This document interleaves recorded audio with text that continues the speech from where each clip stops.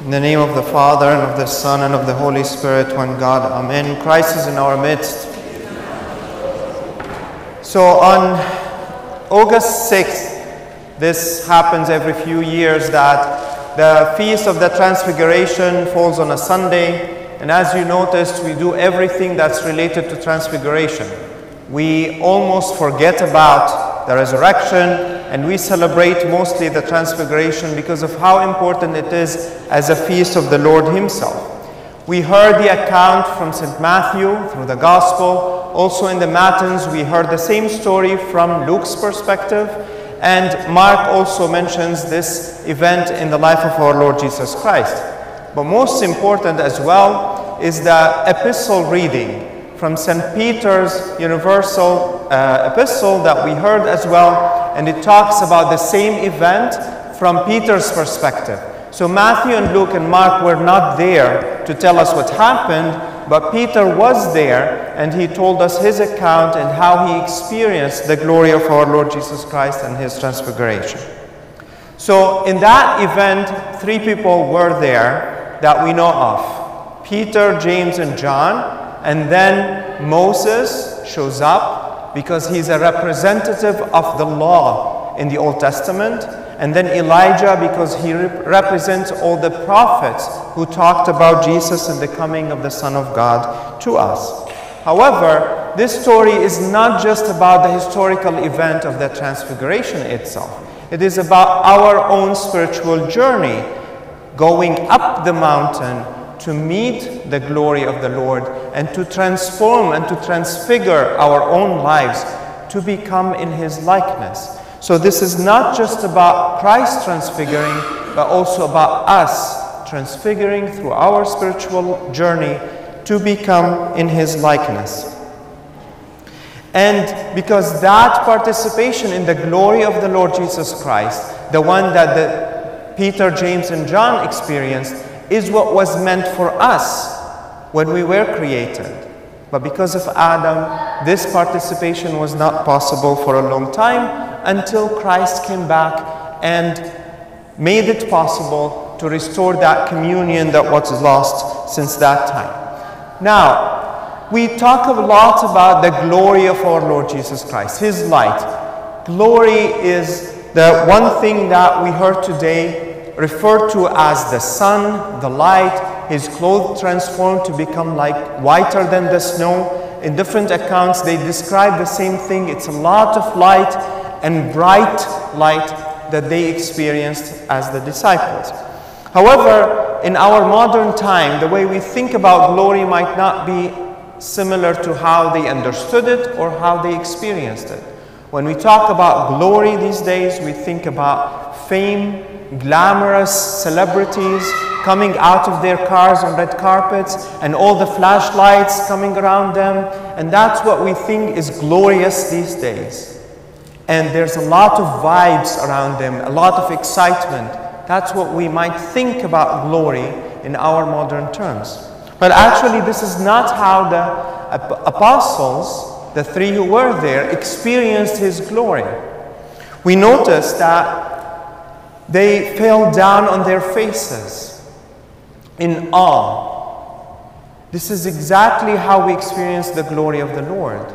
Imagine a little child sitting in his mom's lap and feeling that peace and tranquility that we as adults most of the time miss. That's exactly how we experience the glory of our Lord Jesus Christ.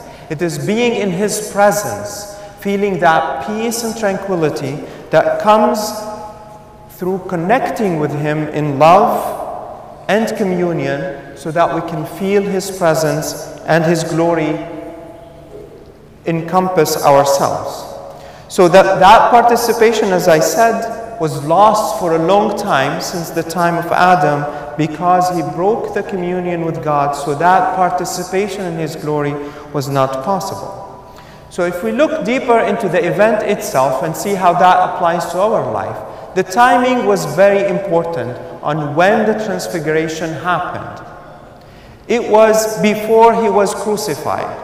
When Christ was preparing His disciples to go to His crucifixion, He took them to the mountain and showed them who He was, showed them His glory. So the connection between Transfiguration and crucifixion is very, very important, to the point that when we celebrate the Transfiguration on August 6th, we celebrate the elevation of the cross 40 days from now on September 14th. So this is how the church put the connection. 40 days is exactly the time between His Transfiguration and His crucifixion, although these dates are not historical. It does not matter.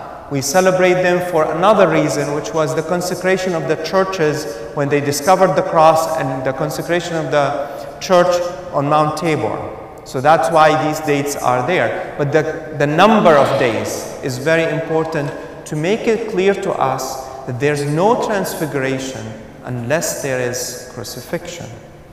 And that's why it was important for the Lord to tell His disciples, as we heard, don't tell anyone about this until the Son of Man is risen from the dead. And that's why He did the Transfiguration in itself, not to show how powerful He was, but because He wanted to encourage His disciples, so when they see Him crucified, they will remember. This is the same Lord who was very powerful, who was very glorious. He is crucified because of His own will. And so they do not lose heart. They are prepared for His crucifixion through seeing His glory and His Transfiguration. Now, the event itself is Transfiguration. It's a change of who Christ showed Himself to be. Until that point, Christ showed up as a regular person. He looked like every one of us.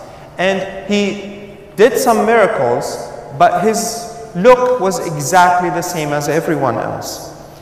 In the Transfiguration, He did not reflect light from outside. As I mentioned, famous people get the flashlights from the cameras. For Christ, on the Transfiguration, the light was coming out of Him. He was the source of life. He was the source of light. So He was not reflecting an outside light, it was coming out of Him. He is the source of the true light. And so, in His presence, the reaction of the disciples was very clear, as I mentioned. They fell down on their faces in awe. Not fear. The Lord tells them, do not be afraid.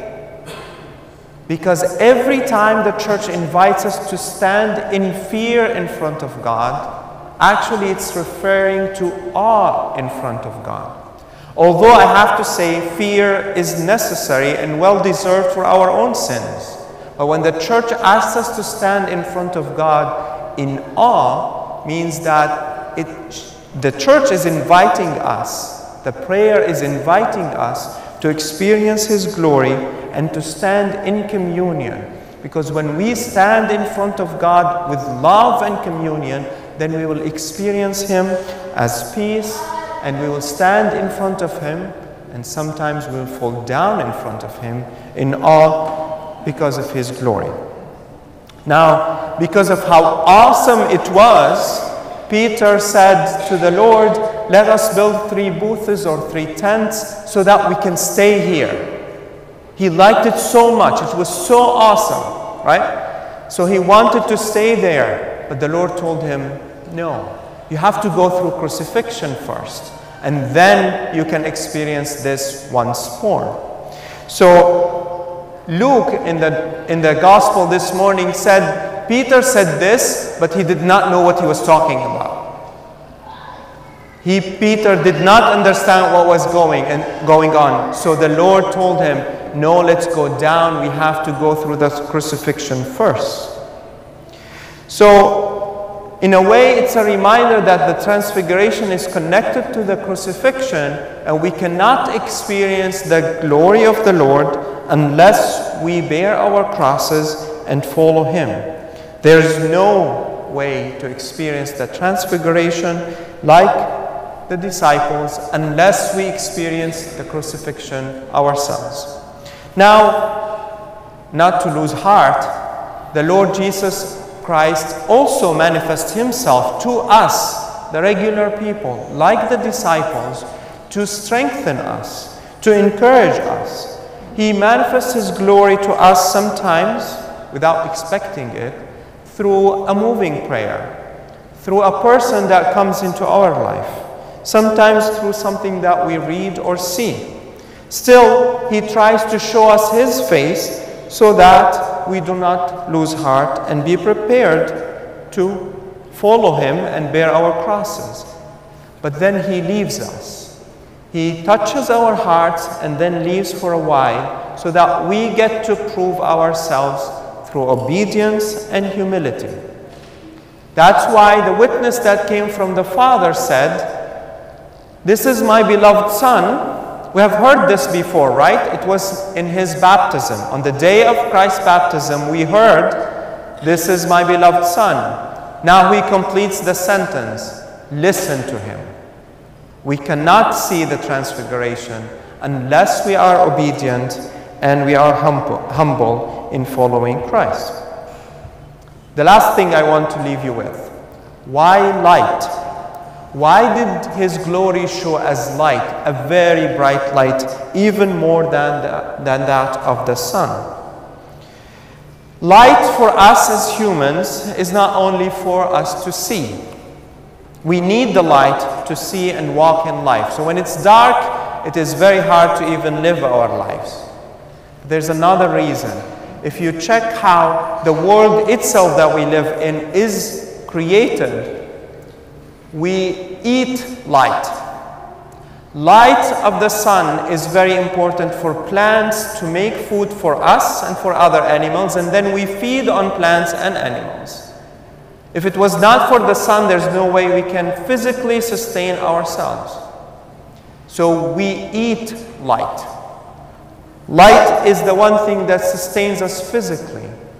So imagine how much more nourishing it is for us to bask in the light and glory of our Lord Jesus Christ, so that not only to nourish ourselves through communion with Him, but also to transform and to transfigure our lives so that we become like Him. Amen.